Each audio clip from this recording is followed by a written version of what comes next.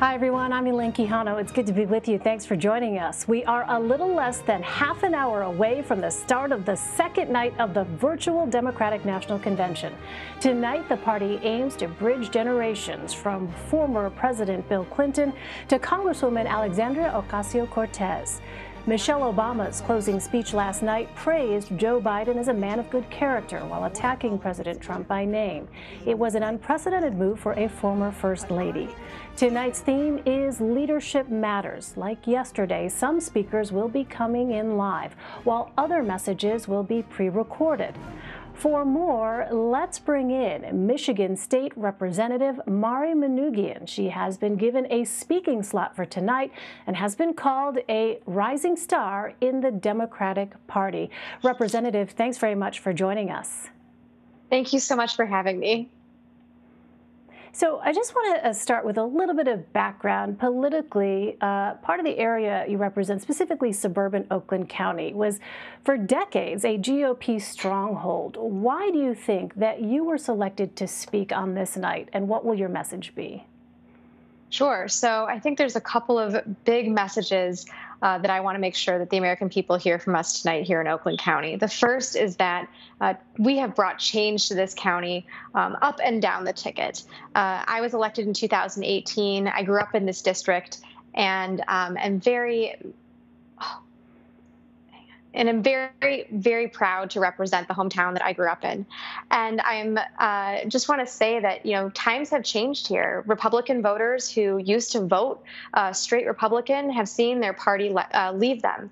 The values that they hold dear, being, good neighbors to one another and being kind, that's simply not the values they see reflected in the current version of the Republican Party. And so we've seen them cross over to vote for Democrats, people who are coming to them with kitchen table issues and giving them solutions to the problems they see very clearly in their everyday lives.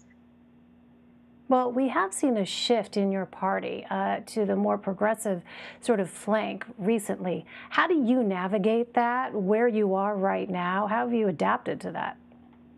Sure. Well, this is the one thing I will say is that I was raised by a union leader. My dad was a union utility worker who worked in bucket trucks throughout the city of Detroit and in all different parts of our state, making sure we were keeping the lights on throughout our community. And my mother was a vocational rehabilitation counselor. So I have, two really strong parents. Really blessed to have them raise me with values that I hold near and dear. And so whether, you identify as a progressive or as a moderate, you have a home in this Democratic Party, and our values are reflective of that. And so for me, as a young person, there are some issues that I see that we have to have very bold, progressive policy positions on. And I'm not afraid to take that position. And this is the thing. I knocked over 10,000 doors personally in my district in 2018. We knocked 50,000 doors as a team. And what voters took from us was that I was going to have firm convictions, that I was going to be true to my values and my roots. And they've entrusted me with that. And I'm hopeful that they'll continue to do the same thing here in the 2020 election as well. What about from a generational perspective? As I understand it, you are 27 years old. Is that correct? What That's specifically correct. is it that you? What is it that you specifically want to see from a potential Biden-Harris administration?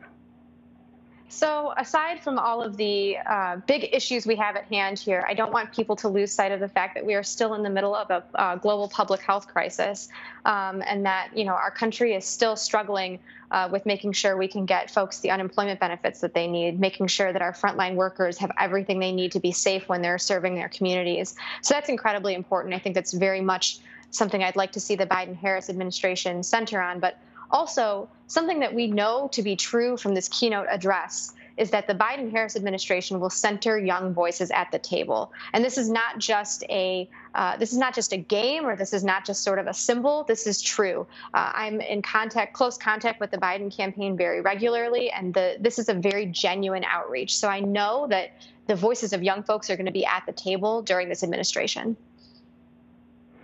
President Trump, as you know, narrowly won Michigan in 2016. Our CBS News polling is the state favoring Joe Biden currently by 8 points.